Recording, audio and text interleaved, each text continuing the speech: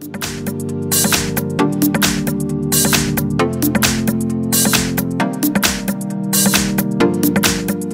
I've got SHARP Aquos S2 and let me show you how to locate IMEI number on the following device. So let's start with the quicker method. At first open the phone dialer and then enter a secret code which is *# 06#. And that's it. Here you've got both IMEI numbers for both SIM cards of your SHARP Aquos S2. Click on OK to go back. And now let's go to the second, a bit longer method, but it will also allow you to check the serial number. So at first open the settings, then scroll down, find and select About Phone, so it's the last icon. Scroll down a bit and as you can see here you've got plenty of information about your phone and go to the status.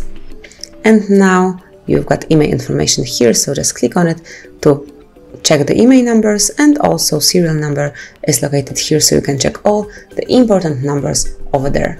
So that would be all. Thank you for watching. Please subscribe our channel and leave the thumbs up.